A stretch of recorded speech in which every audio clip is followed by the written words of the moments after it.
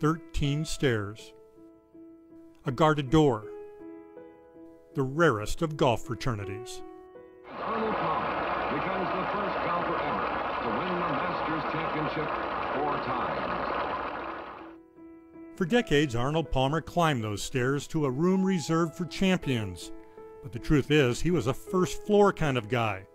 A man of the people who never cared for his nickname, the King, but loved the game, and especially the Masters. He loved everything about it, and he loved being Arnold. I don't think anybody ever liked being who they are more than he liked being Arnold. He gave love to people. As you give, so you will receive. He just had what you call it. You can't define it. It's a divine intervention of some kind. And Arnold Palmer, boy, he had it.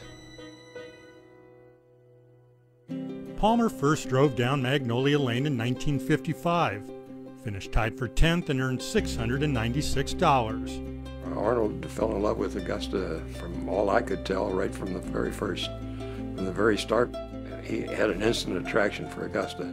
During the rest of his 87-year-old life, Palmer earned an estimated $875 million. But here on these grounds, he'll be remembered for his 4 green jackets, second only to Jack Nicklaus. And it was Palmer who became the first golf professional to be invited as an Augusta National member. The Masters made Arnold, and I think Arnold made the Masters. Arnold just loved this place, and everybody loved Arnold here. Palmer played his final competitive round at the Masters in 2004, and beginning in 2007 became an honorary starter. Ladies and gentlemen, Mr. Arnold Palmer.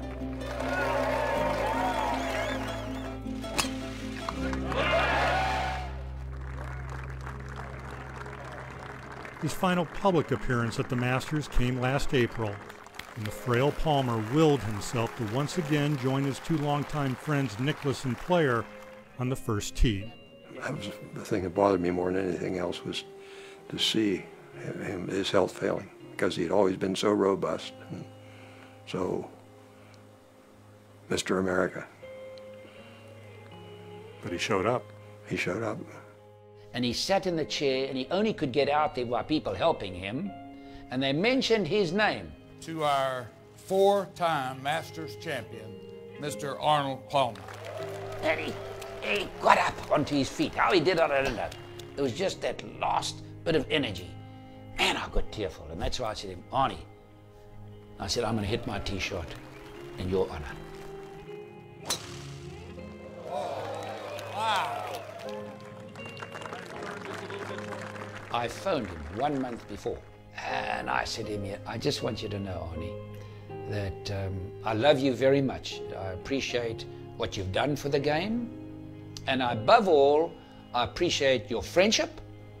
And all he said was, I love you, I appreciate your friendship.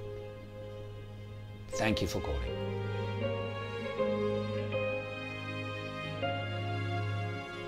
He is gone, but yet he is everywhere here, in mementos and in memories. It's going to be different, but everything's been different since September 25th. Arnold and I sit together at the Champions Dinner every year. Usually I have Arnold on one side and Tiger on the other side. That's what we've had for a long time, and I'll miss doing that. We miss our friend. The first tee will be a very sentimental ceremony for the game of golf. It's going to be very sad to get on that first tee and know he's not there, and we'll miss him.